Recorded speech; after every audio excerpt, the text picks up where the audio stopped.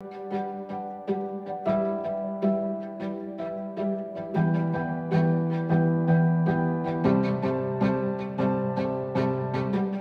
not sure what we should do with this area right here. Not that this episode is going to focus on this. No. This is just an initial shot to give you some context to what we're building, and I'm probably going to talk about that in just a few seconds. But the height difference between the bridge and the island is so big that I don't know how I want to be able to sort of bridge that gap.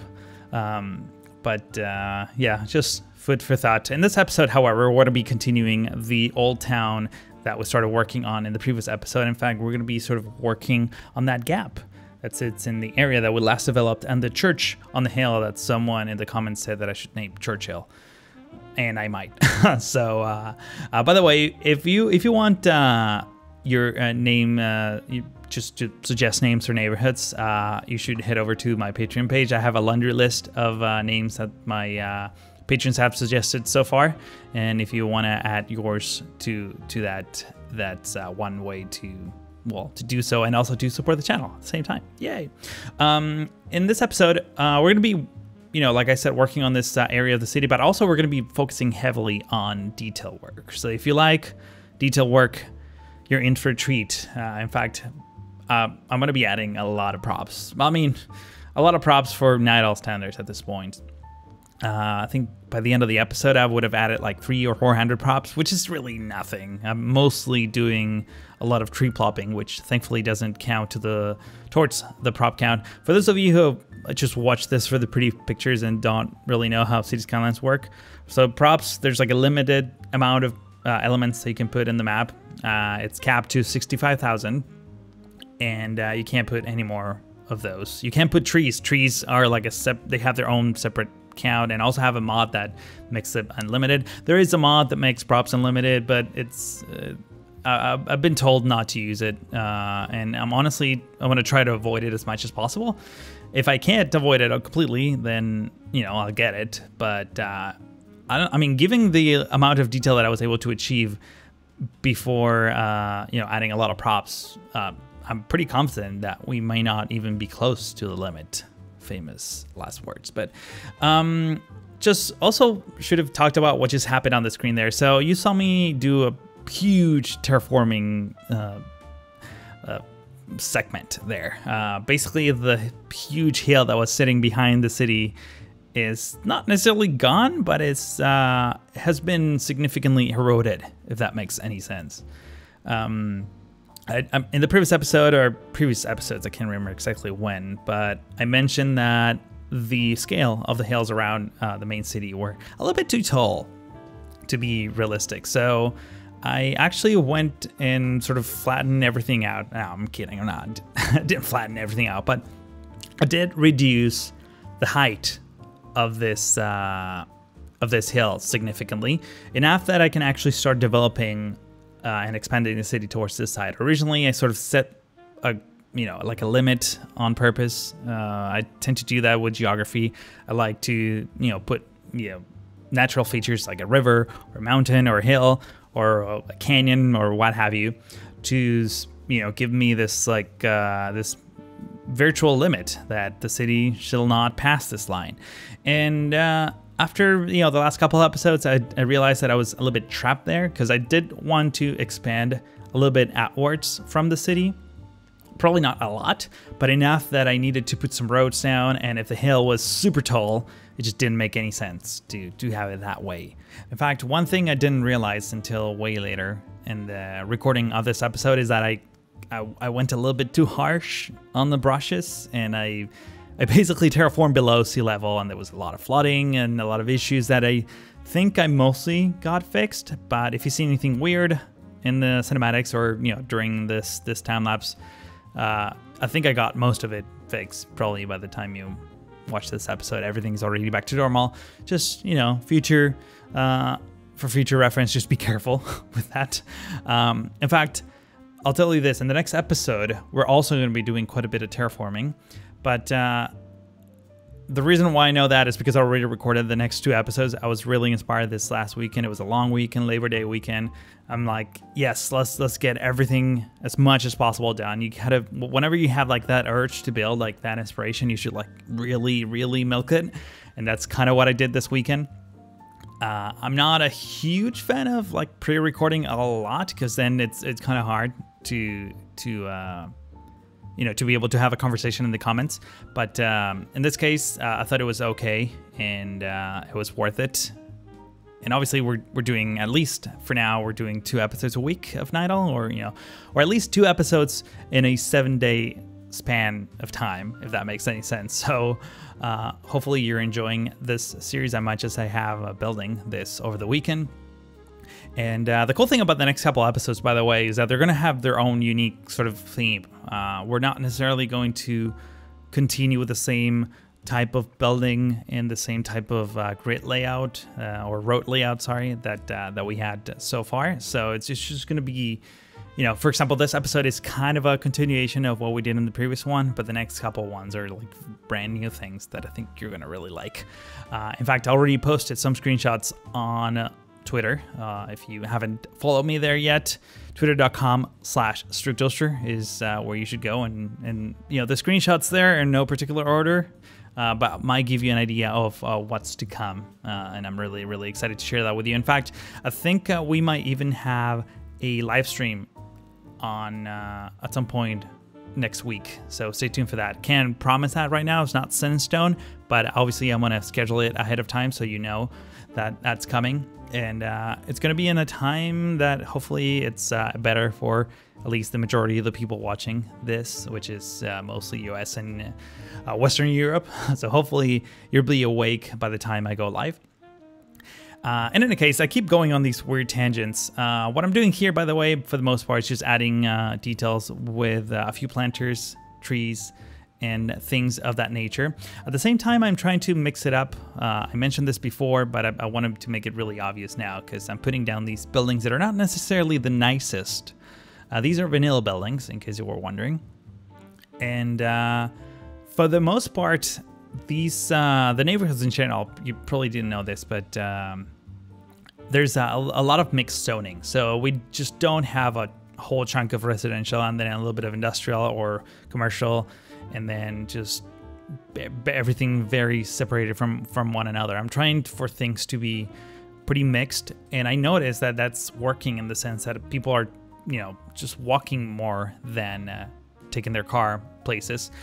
If they work near where they live, and they can shop near where they live, they don't really have to venture far for the most part.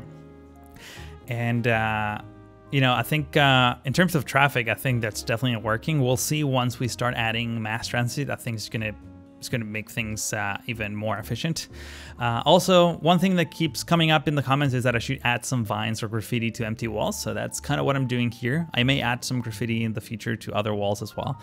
But Nydal, as you can see, or as you've been able probably to notice ever since we started working on this project, it's a pretty clean town. It doesn't have a whole lot of nastiness to it, and I kind of want to keep it that way. It's like pristine and perfect, and it just makes it a much nicer place to want to live in. In fact, I've been getting a lot of comments from people saying that they want to live here. I do get that with pretty much most of the projects that I've done, except probably FPS, because nobody wants to live in an airport. But this one, I feel like it's the one where I've been getting the most amount of comments, along those lines. So yeah, hopefully, you know what I'll probably do in future episodes? I'm gonna add some very ASMR sort of clips that don't have any music, just like ambient sounds, just for you to immerse in the city, if that's something that you may fancy, I guess. Talking about the video format for a little bit, there was a lot of really positive comments on the before and after clip that I did at the end of the previous episode. So I'm going to repeat that in the next episode. Actually, I'm going to repeat that in the next 3 episodes that are recorded.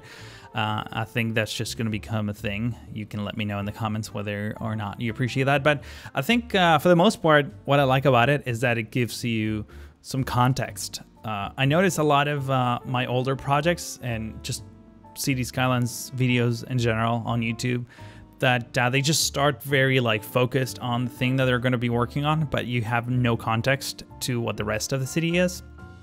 So I'm doing my best to include like wide shots on every single episode, just to give you some like geographical idea or location to where I'm building what I'm building. I think that's kind of important, and I'm gonna do everything that I can for that to be a thing more, and you know, basically on every episode, so that things make a little bit more sense, I guess is what I'm trying to say. Now, continuing with the detail work over here by the church, I'm adding a cemetery in case you didn't know or what I was doing. I think it's, by the way, but the moment I place down those gates, I think it's pretty self-explanatory what it is I'm doing, but still worth mentioning. These gates are from Park Life, and unfortunately they need to be put on a park sort of district. And I say unfortunately because that's just a thing that I don't really want to do. I am going to name neighborhoods, by the way. In fact, I already have a laundry list of neighborhoods that I wanna name. And these were all suggested by patrons on my Patreon page. So if you like to contribute names for the series, that's one way to do it. I have gotten a comment on a YouTube video, not from a patron, that I should name the area around the church on the hill Churchill. And I think I might, just because it sounds funny. But if you want to contribute to the channel, help support the channel, and also name all these neighborhoods, I highly encourage you to go check out my Patreon page. Much appreciated. And that's the end of my shameless self-promotion for this episode.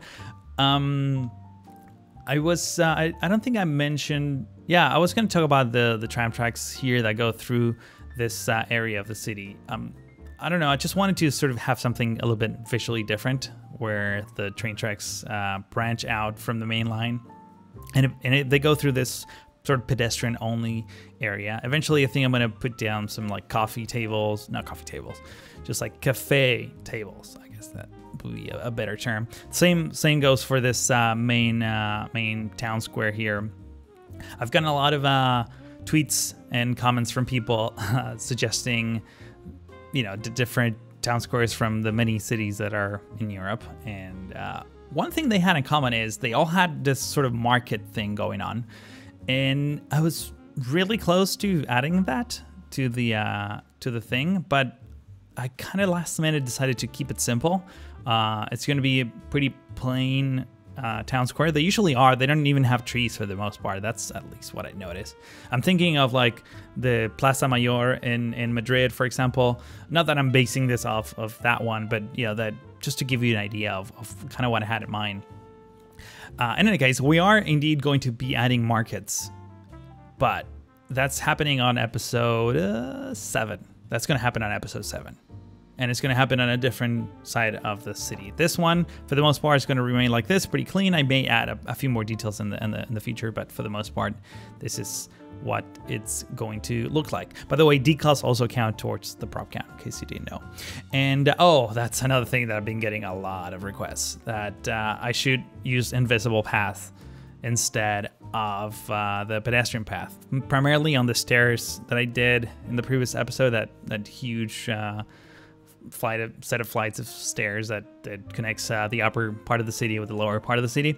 I replaced that with invisible path. Thank you very much. I did that as well on this park that sits between the area of the city that we developed and the church on the hill, or the Churchill. And actually they work great. They do, you know, Sims still clip through the stairs, so you know, it's not perfect, but at least in terms of functionality, it just allows Sims that are walking to just cut through areas and save a lot of time on their journey. And I'm guessing that's also a main reason why they don't drive their cars so much in the city. We'll see once we start expanding this into the suburbs, and that's also coming very soon. Actually, very, very soon. Wink, wink. But oh, okay. And last thing of this episode. We're almost done with this one, but I wanted to sort of try a few different things in terms of road markings. And in this case, I tried to like add a few lines here. I didn't quite like how they looked. So for now they're staying, but I ended up removing a few of them. And I don't know if I'm going to basically do this for every single intersection. The only reason why I did it there is because I just wanted something on those empty intersections, because I use a mod to remove the crosswalks. And if I don't do anything, they look a little bit too plain or a little bit too empty. So, you know, just part of the detailing work. As we go through the before and after shot that I've been sort of hyping from earlier in this episode. And here, of course, the detailed cinematics, close-ups of everything that we built. If you enjoyed this episode, please consider giving this video a like. That's very much appreciated and it actually helps a lot. If you're new to the channel and haven't yet, consider subscribing to be notified. But that's pretty much all for now. Thank you so much for watching, and hope to see you in the next one.